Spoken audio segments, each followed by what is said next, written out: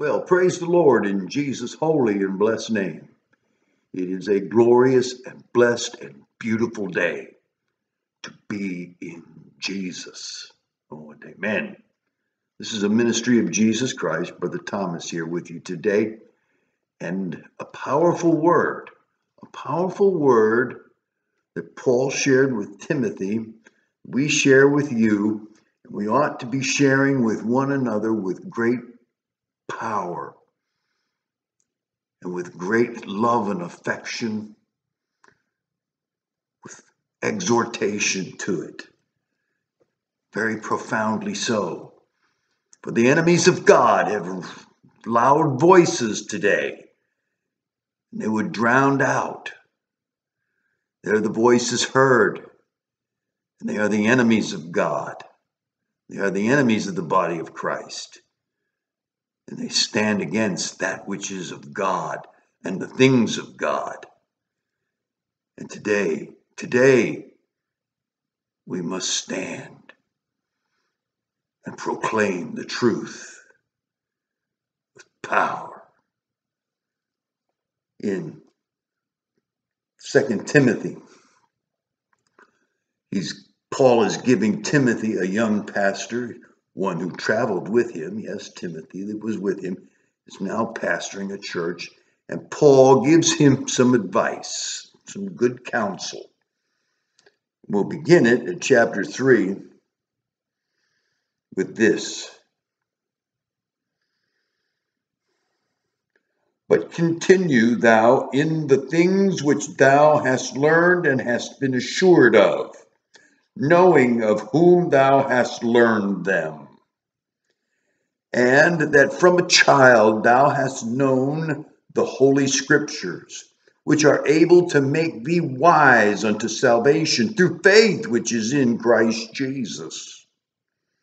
All scripture is given by inspiration of God and is profitable for doctrine, for reproof, for correction, and for instruction in righteousness, that the man of God may be perfect, thoroughly furnished unto all good works. I charge ye therefore before God and the Lord Jesus Christ, who shall judge the quick and the dead at his appearing and his kingdom.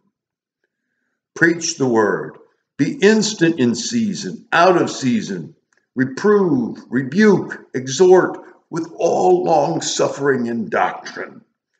For the time will come when they will not endure sound doctrine, but after their own lust shall they heap to themselves teachers having itching ears. And they shall turn away their ears from the truth, and shall be turned unto fables. But watch thou in all things, endure afflictions, do the work of an evangelist, make full proof of thy ministry. And amen to this. And amen to this. For these are the same kind of days we're living in today. This exhortation, the truth of these words, are as true for you and I today as they were for young Timothy when this was written, when Paul shared it with him. And it is a powerful, powerful, powerful, powerful, powerful, powerful truth. So easy today. So very easy today to get sidetracked, to get talked into listening to old wives' fables and the teachings of the world, and to mix them in and do those things. Back in chapter 2, he exhorted Timothy, study to shew thyself approved unto God, a workman that needeth not to be ashamed, rightly dividing the word of truth. But shun profane and vain babblings, for they will increase unto more ungodliness. What does he say over here? And they shall turn away their ears from the truth, and shall be turned unto fables. And that we see daily. That we see daily. We see a compromised word. We see a compromised truth. We see lies called truth. Paul called Timothy, as we call each other today, to reject that and to defend the truth and to stand up for the way of God. Yes, indeed. All Scripture is given by inspiration of God and is profitable for doctrine, for reproof, for correction, instruction in righteousness. Yes. God breathed. All Scripture is God breathed. And while he was giving Timothy the Old Testament specifically, in reference here, for the New Testament had not been compiled and put together with the Old yet, we have both. We have both in this book we call the Bible, the inspired, God-breathed Word of God. And today, it is needed in its pure truth, not watered-down versions of it, but the truth, uncompromised, spoken forth boldly, honestly, truthfully, with conviction.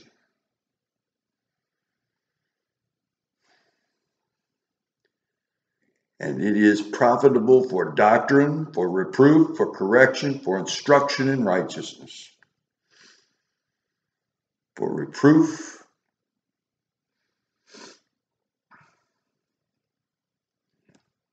pointing out that which is in excuse me, in error, for correction, for setting it right and making it right. That's what God's word is for. Yes, to establish sure doctrine, truth, not plucked out scripture verses, not verses that make things say what we want them to say, but that's not what they say in their context, but the truth, a very powerful truth indeed. I charge thee, therefore, before God and the Lord Jesus Christ, who shall judge the quick and the dead at the appearing and his kingdom. There will be that judgment. It will come. And it is not too far off. It is not too far off.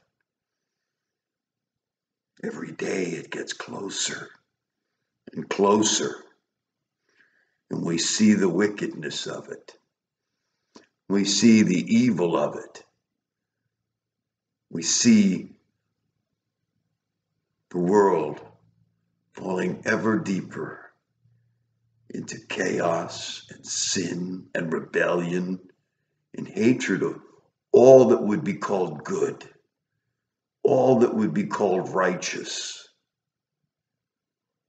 all that would be called right in the sight of God, and it's rejected by them. But we are called nonetheless to preach the truth, to tell them the truth in every way, in all our words and our actions, that we stand, we talk, we walk in the truth of God's word. Preach the word. Be instant in season, out of season. Yes. Be instant in season and out of season. Told to be ready to give an account of the faith wherein we stand. To be ready to do that. To be with those who instruct, give us the guidance, to do that. But I love the Lord, and I talk about him as much as I can, but I don't know that much. Then say what you know. Then say what you know. And be with those who can grow you, support you, build you up. Look to those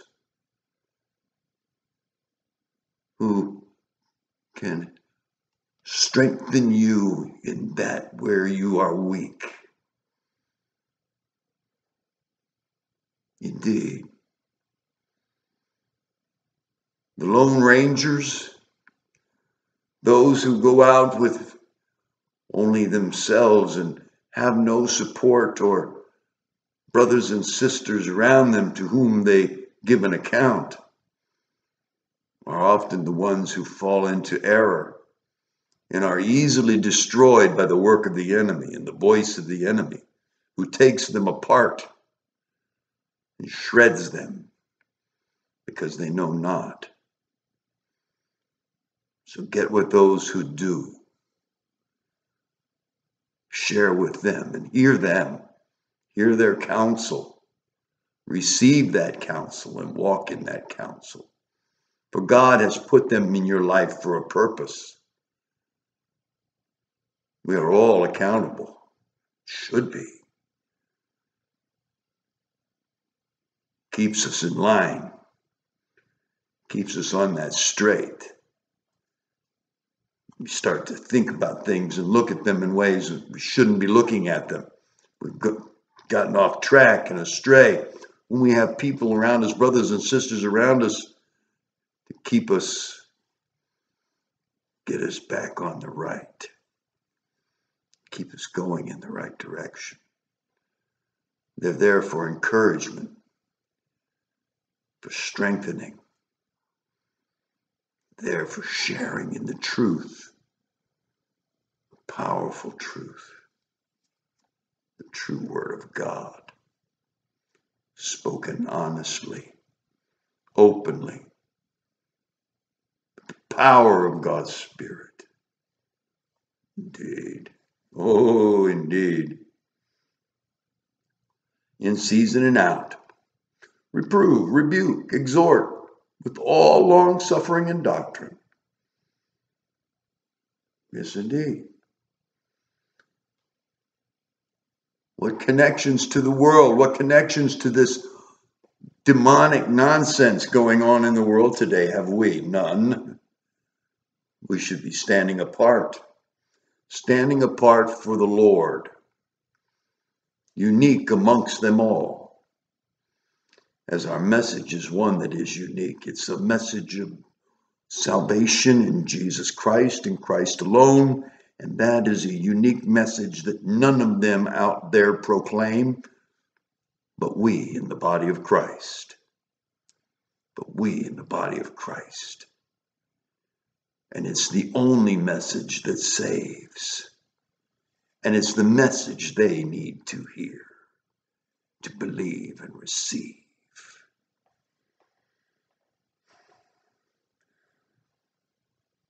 With all long suffering and doctrine. For the time will come when they will not endure sound doctrine, but after their own lust shall they heap to themselves teachers having itching ears, and they shall turn away their ears from the truth, and shall be turned unto fables. It's all around us. People not listening to the word of God. People not trusting God's holy word. But those who have picked and pulled and twisted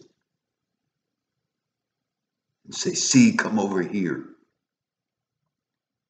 We have it right.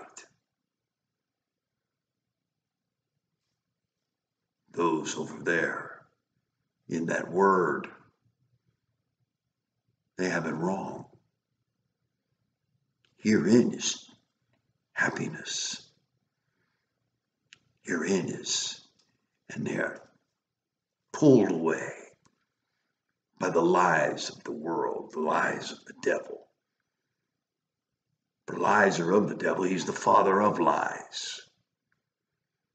But God is truth. God's word is truth. The gospel is truth. The word of God. The word of God.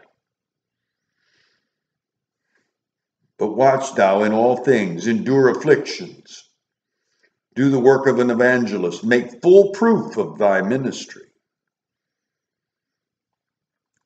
Don't waste the opportunities. Don't waste the blessings and doors that God opens, but stand strong. Stand in the faith. Don't listen to the mockers and the scoffers, but the God who is truth.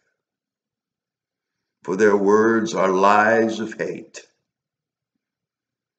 God's word is truth in love. They would hate what we love, and they would hate you, and they would use you, abuse you, and throw you away. God loves you, nourishes you, and draws you into his kingdom. They serve gods of wood and clay, made of their own hands. We serve a living God who made us. Praise the Lord. Be not ashamed today to stand and proclaim the truth. And regardless of the mockers and the scoffers, the naysayers and the haters, God says, preach the truth. Be not afraid, but stand and see. And they will come. Those to whom God is reaching out to, those to whom the Spirit is convicting, those to whom God is drawing will come. And the haters and the naysayers will make their choice. They will make their choice. And hopefully, they'll make that choice to repent and turn and come to the Lord in all fullness, truth, blessing, and glory. Praise the Lord. So today, come out from among them. Stand that they might see. See the difference. See the choice. The true choice. Not the false choices that they offer, but the true choices that God offers in all his truth. And his truth is beautiful. Praise the Lord. Oh, praise the Lord. Today, be instant in season and out. And praise the Lord in all your things, and everything you say, and everything you do, and all that is your life. And know this, it won't be much longer. So be of good cheer. You're not afraid, but be of good cheer. For the time of our Lord's coming draws near. Won't be long now. Jesus will appear. And we shall see. We shall see him as he is. And they shall know that he is the King of Kings and Lord of Lords. truth we already know. A truth so glorious, so powerful. It's awesome indeed. May God richly bless you, brothers and sisters, strengthen you, give you the words, be with you, walk with you.